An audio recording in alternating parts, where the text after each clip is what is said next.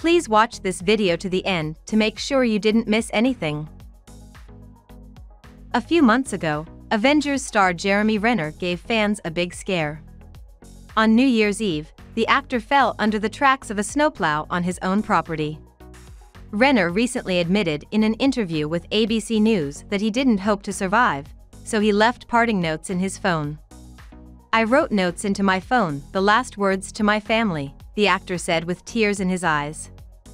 According to Renner, he thought that these messages for the last time admits his feelings to his family. Fortunately, the actor was rushed to the hospital by helicopter and successfully underwent major surgery.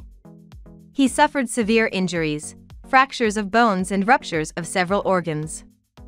"If I had been alone, I probably would have died. But I was with my nephew Alex.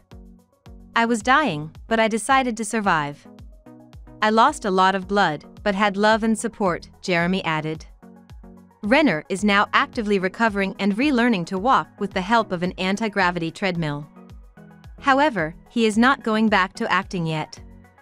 As Jeremy recently admitted himself, his career is no longer a priority for him. It should be noted that the 52nd birthday, as well as the new year, he celebrated in a hospital bed in intensive care. Despite his serious condition, the actor was in touch with his followers in social networks several times.